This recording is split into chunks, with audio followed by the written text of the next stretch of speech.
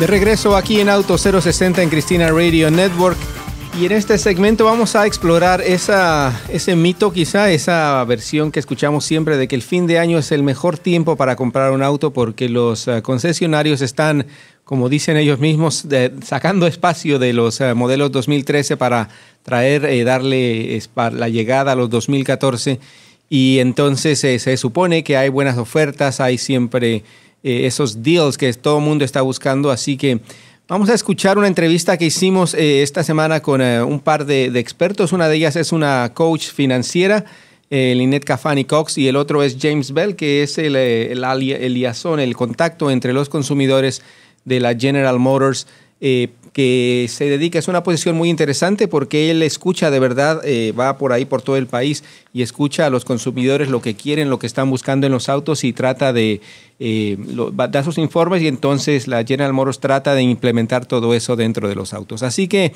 we're switching to English now, so we can do the interview about to answer that question, if this is really a good time to buy a new car.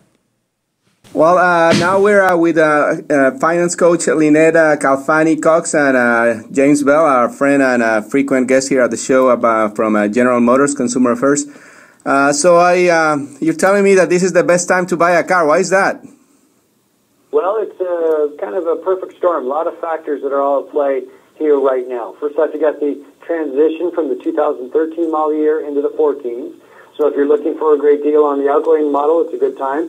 Or even if you're looking at something new on the 14s, a lot of the car companies are putting some incentives on those to get people to come in and have a look. So you can get a good deal on both the newer and the older vehicle, even though it's still a new car.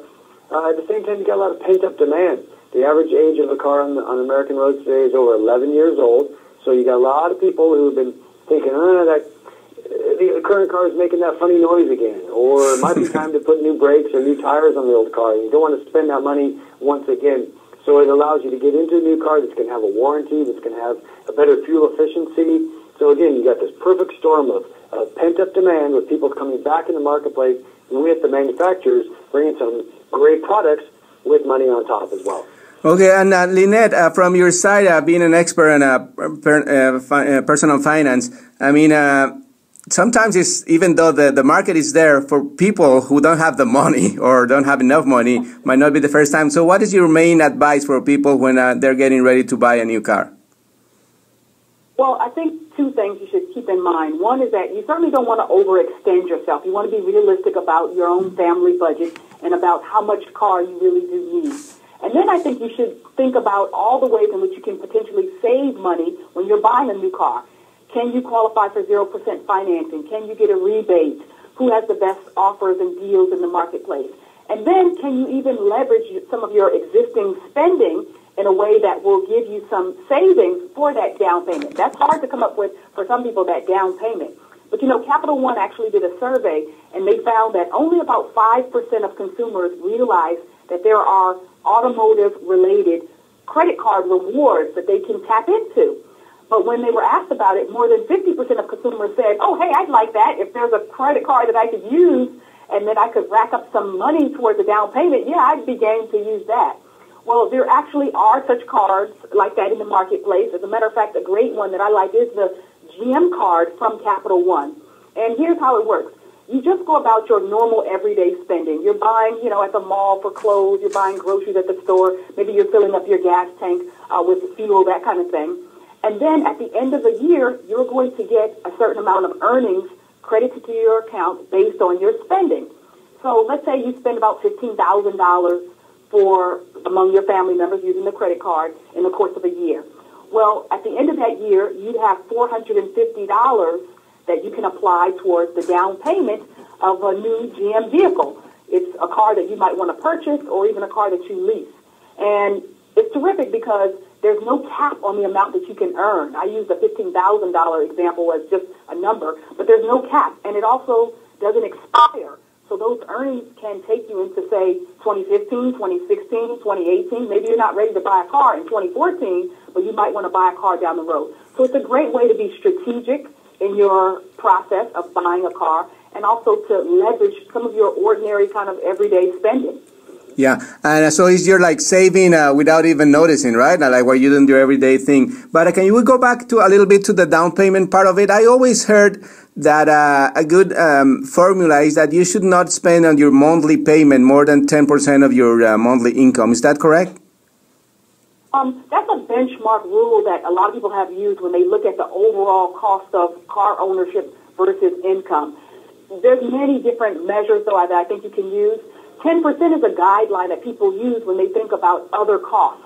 So you have to take into account your total budget. Like, do you have a mortgage? And if so, is it a high mortgage? Do you have property taxes, or are you paying rent? Do you have other obligations, other outstanding credit card debt or student loans? Do you have child care payments to make, etc.? So the 10% rule that some people have typically espoused is sort of a guideline based on the assumption that you probably have some of these other debts or obligations to contend with.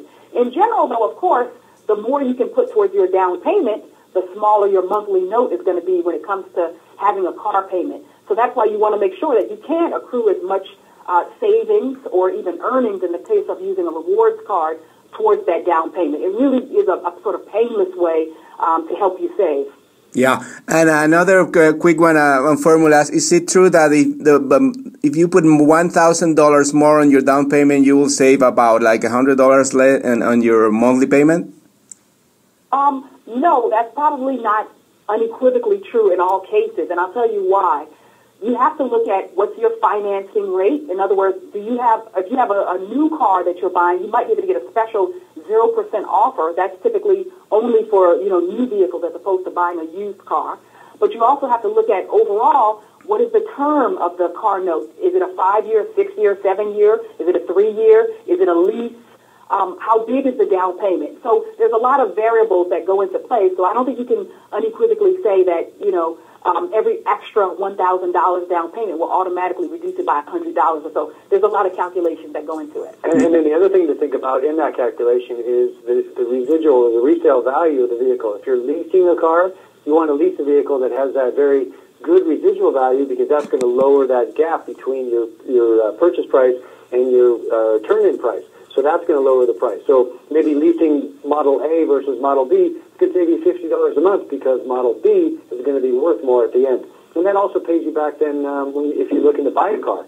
Maybe 5 years down the road, you're going to trade it in or sell it privately. You want to make sure you're going to get as much of that money back as you can. Yeah, exactly. And James, obviously GM has like a huge range of models and different engines, diesel, electric, hybrid, and all that. Are there differences in those, the cost of those different kind of vehicles?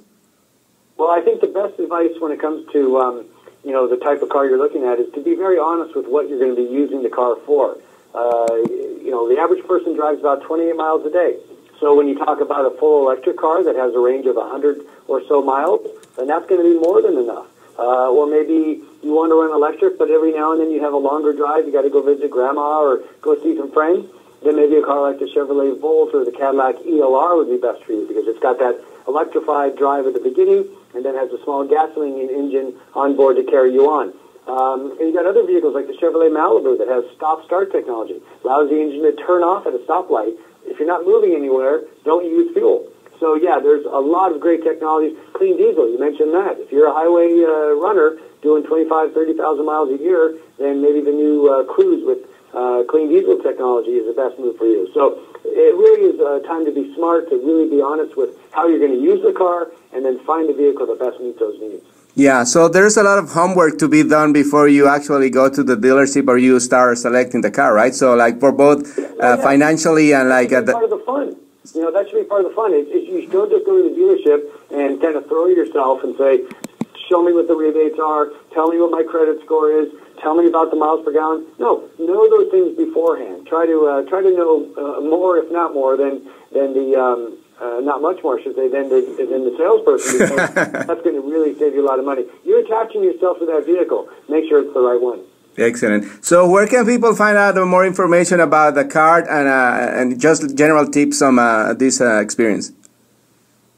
For the card that I mentioned, from Capital One, you can go to CapitalOne.com/GM card. It's a great way, again, to be able to amass savings for your down payment. Yeah. If you're interested in any of the cars we talked about, please go to GM.com. Yeah, and James, obviously there's like configurators and all that, and people can really have a better idea of what the cars are going to cost before they go to the dealership, right? Yeah, Javier, jump on there as soon as you can and pick out your new Stingray, will you? Okay.